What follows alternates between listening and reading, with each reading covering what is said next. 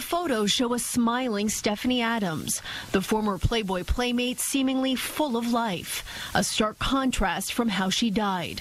Police believe she jumped more than 20 stories from the Gotham hotel, taking her 7-year-old son Vincent with her. One of the guests of the hotel, they called on the lobby, they said we saw a dead body. The alleged murder-suicide left hotel staffers and guests stunned. Police say Adams and her son checked in last night around 6 p.m., staying in a penthouse on the 25th floor of the East 46th Street Hotel.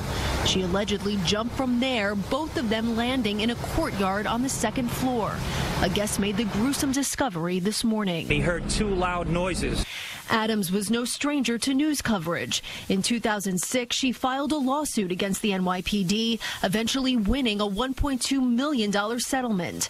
She also talked with CBS 2 in 2015 about the lack of crossing guards at an intersection downtown. My son and I almost got hit by a bus, MTA bus. At the time, she expressed concern for her son's safety.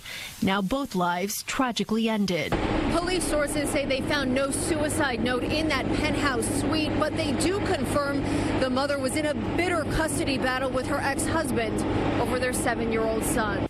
Divorce attorney Raul Felder was not currently representing Adams, but says he's been friends with her for 20 years.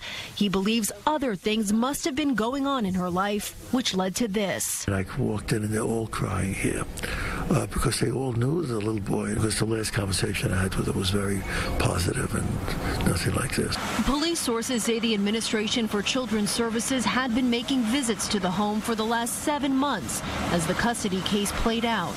The NYPD also had several domestic incidents on record. All of it now part of the investigation as police try to answer so many questions.